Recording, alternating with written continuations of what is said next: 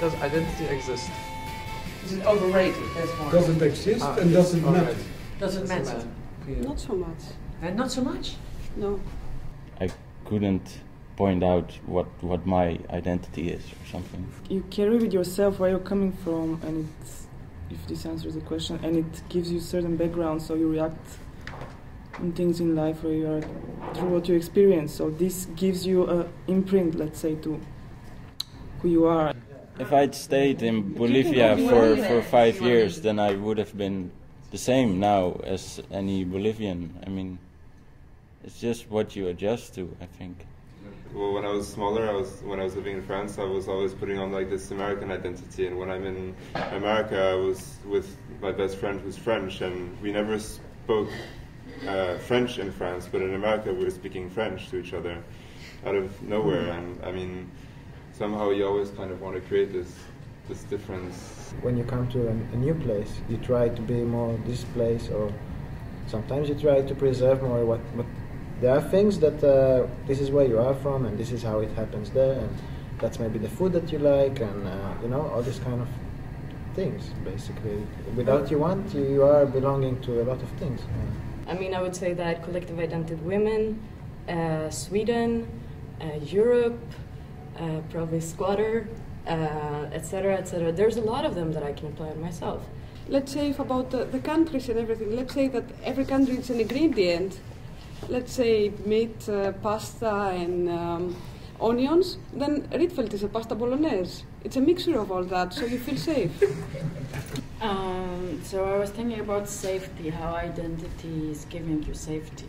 I mean, like that you are captured with something. But then contemporary world is just about questioning your identity. So you are like losing your bubbles, like stepping forward and losing this safety identity bubble constantly. Like every step is just like capturing it. Oh yeah, I am. No, I'm not. So it's something for me like that always. As long as I try to analyze what's going on in the world as from me, like this little island, it becomes so loose, and it's like David said, you sit there and you're like, yeah, my opinion is just one in a sea of opinions, and who gives a shit? Yeah. No one gives a shit. Yeah. And the thing is that the things outside of me are so much bigger than me that and in this way, I mean, it's a tool. It's a tool. You use a collective identity or structures to analyze what's going on, and by using a group or temporarily identifying with a group. It's this craving for identity, that I want to be something, like somebody, to be in a group, to connect, but on every step it's just creating new networks and new just from this questioning of it comes the lack of safe ground. Where I come from Uganda. I mean, there's no fuss about identity. Things are the way they are, but like when you come here, then it's like a big deal. Like, I don't get it. I really don't, because it's like you live your life, that's it. No one is like, oh, you're like this and you're like that. Oh, and you're from Uganda. And then I come here and everyone's like, you're from Uganda. I'm like, yes. There's no big deal. I don't know. I don't get it.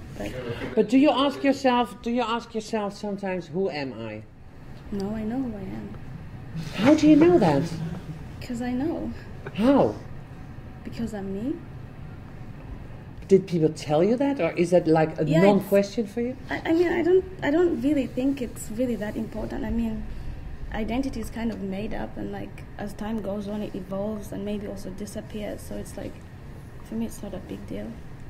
It's very interesting. Yeah, because I've traveled a lot, and I almost do not know who I am anymore, because like I'm black but not black. It's like just African but not African. Everything is just blended together. So for me, it makes no difference. But how does the feeling of that everything blends together? How does it make you feel? Is it okay? I don't know. It's just mixed feelings. Like I've been to England.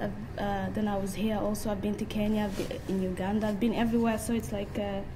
It really doesn't matter anymore, because everywhere I go I pick up something, and then whether you like it or not, you carry it on to wherever you're going, and then it's like just a blend of everything, and like it's just the way it is. Okay, I just take it like that, identity or not. So.